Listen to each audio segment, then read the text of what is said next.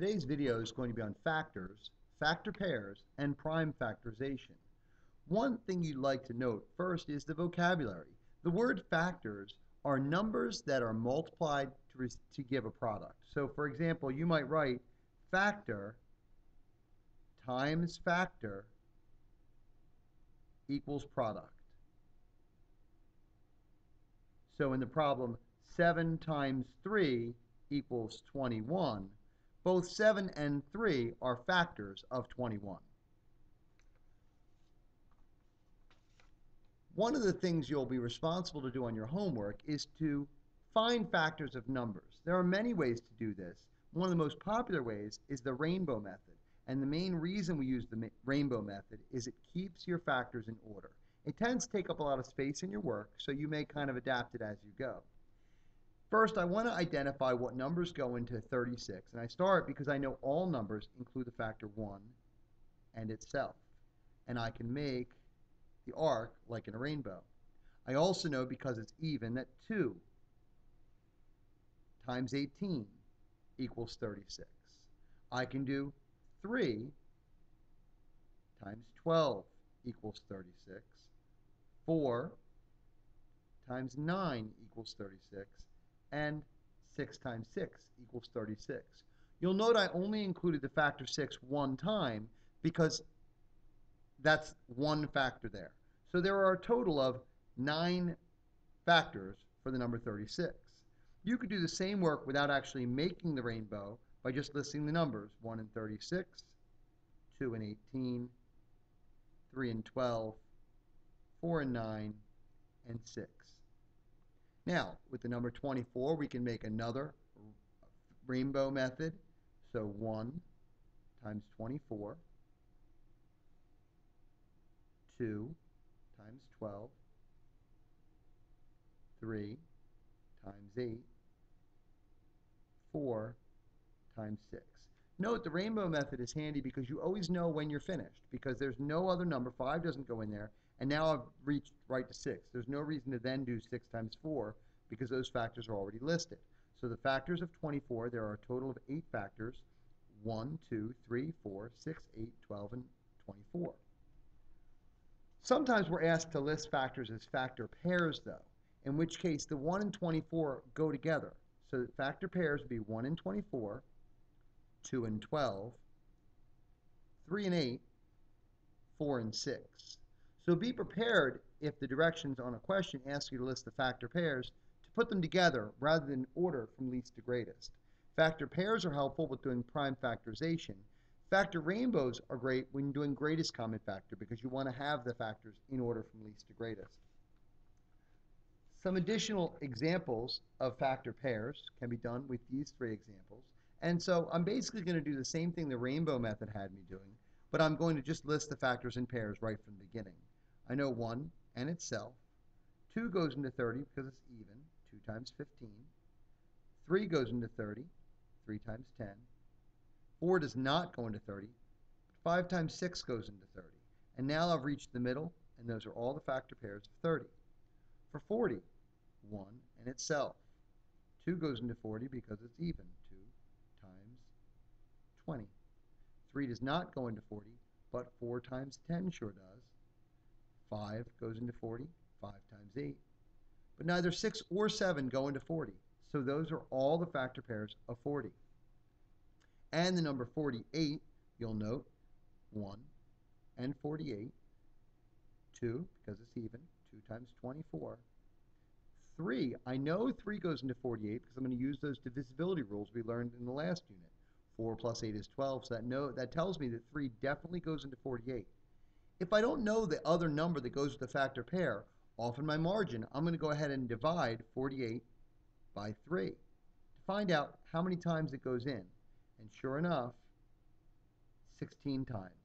So now I know 3 times 16 is 48. 4 times 12. 5 does not go into 48. 6 times 8, that's a basic fact.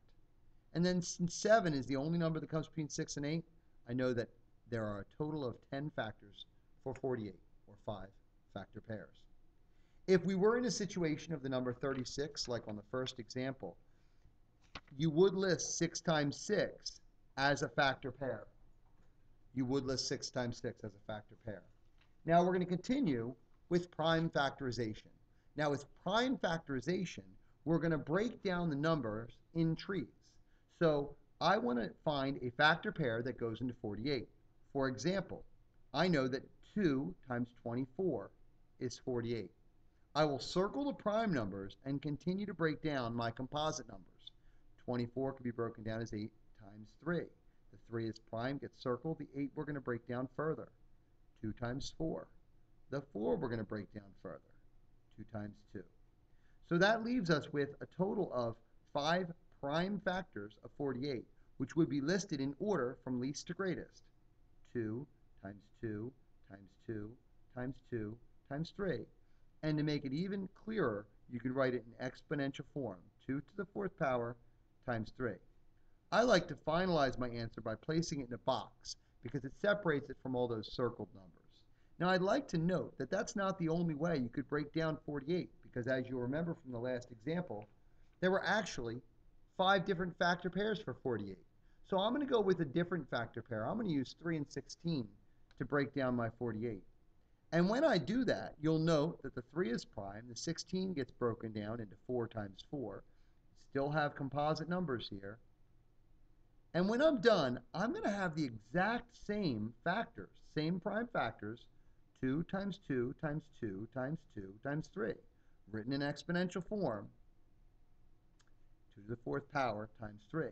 So regardless of which factor pair you choose to use, you're still going to get the exact same answer.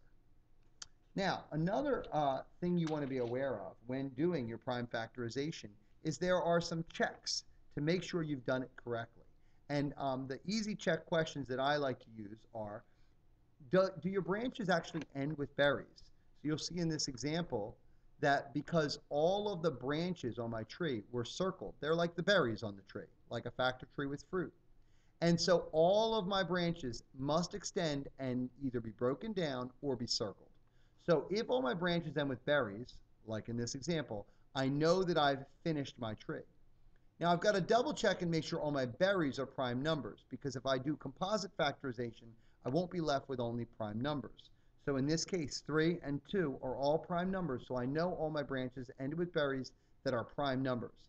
And finally, is the product of my berries the original number? In that situation, what I would actually do is multiply. 3 times 2 is 6, times 2 is 12, times 2 is 24, times 2 is 48. And that tells me that I definitely got this answer right. So these easy check questions, do your branches end with berries? Are your berries prime? And is the product of your berries the original number? Is a virtual guarantee. If you answer those questions correctly, your answer is going to be correct. I want to do a couple more examples just to model the process for prime factorization. 54, 6 times 9. Neither number is prime, so we're going to break them both down. 2 times 3, 3 times 3.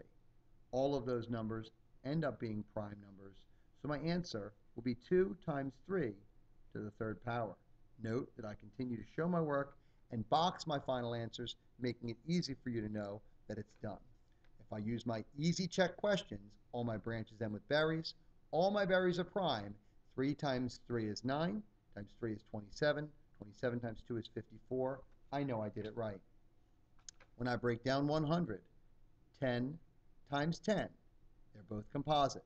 2 times 5 and 2 times 5. Again, we're left with only prime numbers.